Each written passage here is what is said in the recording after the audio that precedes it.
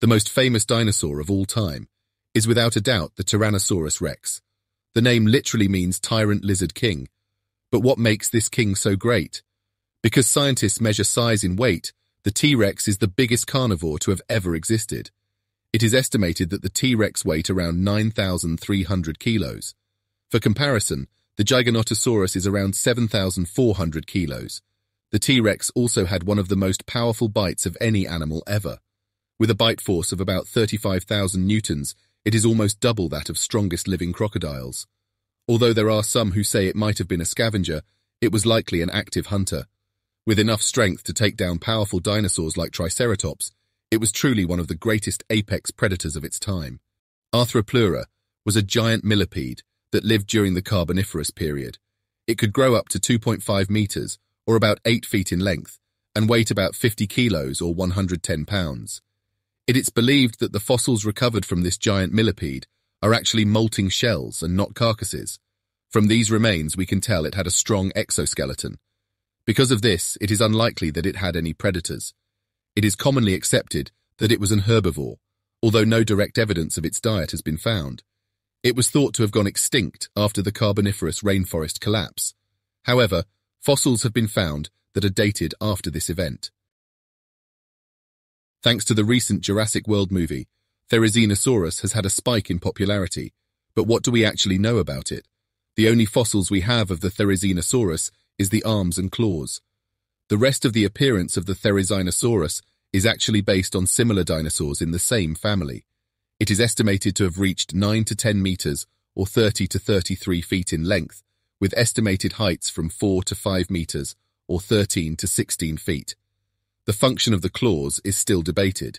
Some claim it to be for intimidation, while others say it is likely used as a defensive weapon. It was likely an herbivore, so the claws could also have functioned as a tool to harvest vegetation.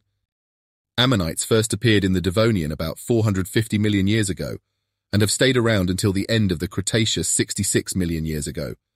They come in all shapes and sizes. The biggest ammonite currently known to us is the parapuzosia. This enormous ammonite could reach up to 2.5 meters. It was likely an open water predator that hunted on fish, other cephalopods, and maybe even other ammonites. Despite its size, it was still at risk of being hunted by larger marine predators, such as sharks and mosasauruses. The globidans, for example, had specialized teeth that could easily crack open the thick armored shell of this giant ammonite. Often mistaken for a dinosaur, dimetrodon was a synapsid from the early Permian. It could grow up to 4.7 meters or 15 feet in length. Although it has a similar appearance to reptiles, it's more closely related to mammals. Its most recognizable feature is the sail on its back. The function of the sail is still unknown. However, there are some theories. One is that it is simply for display purposes. Another is that it might have used it to regulate its body temperature. Dimetrodon was likely an apex predator in its environment. Its diet consisted mostly of fish, reptiles, and amphibians. This is the anomalocaris. The name means abnormal shrimp. It got this name because when it was first discovered in 1886, only the mandibles were preserved. These mandibles looked a lot like a pair of strange shrimps. Later, its mouth was also misidentified as a jellyfish, and its body as a sea sponge. It was not until 1979 that it was discovered that the 3 previous identified creatures were actually one giant creature. It grew to be about 60 centimeters to a meter long, which for the time was quite big. It also possessed one of the most advanced eyes of the time, and it may have been one of the earliest apex predators. Solacina Cthulhu is a strange creature with 45 tentacles. Its name, as you may have guessed, is a reference to H.P. Lovecraft's Cthulhu. At just 3 centimeters or 1 inch wide, it may not have been as imposing as the Great Old One, but his looks certainly do its namesake justice.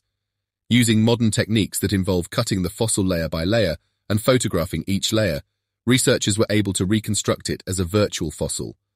Using this technique, the researchers were able to observe the fossil in great detail, from the inside and outside. When analyzing this, virtual fossil similarities between it and living sea cucumbers was observed. So now, we have scientific evidence that Cthulhu is related to sea cucumbers. Utahraptor was the largest of the raptors. It could reach lengths of 5.5 meters or 18 feet. Due to its size, it was likely slower than its relatives like Velociraptor and Deinonychus. It did, however, possess powerful legs, which would allow it to deliver strong kicks without losing balance. Combined with the dagger-like claw on its toes, it could take on large prey such as iguanodonts. Remains of a large group of utahraptors were found together with an iguanodontid. Further study revealed that these raptors all died in quicksand, likely tying to scavenge the iguanodontid. This may suggest pack-hunting behavior, although it is unclear whether the raptors all got stuck at the same time. With the utahraptor being the largest raptor, let's also take a look at the smallest. The microraptor was about 1 meter or 3 feet in length. Its fossils were exceptionally well preserved. In these fossils, we can clearly see the large feathers on both its arms and legs. Using these feathered limbs, it could glide between trees. There are some who claim that microraptor might have even been capable of powered flight. It likely hunted at night, and thanks to preserved stomach contents, we know that smaller mammals were at least part of its diet. Amargasaurus is one of the most unique and recognizable sauropods. With only 9 to 13 meters or 30 to 43 feet in length, it is on the small side for sauropods. So, what makes this dinosaur so unique? Well, it possessed 2 rows of spiky bones along its neck. It was once thought that these spikes protruded from the neck, giving the Amargasaurus a defensive weapon against predators. However, a 2022 study of these spike bones revealed that they were likely covered in and connected by a layer of skin.